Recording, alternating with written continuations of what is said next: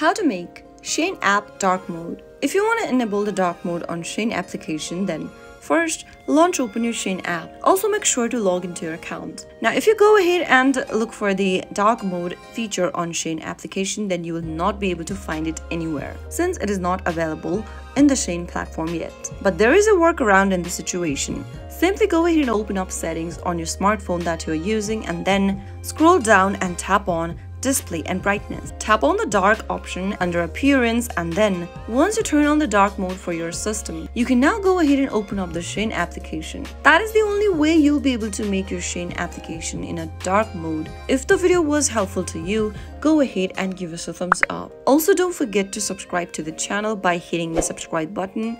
Press the notification bell so that you'll never miss another upcoming upload from us. I'll be back with more videos like this. Thank you for watching.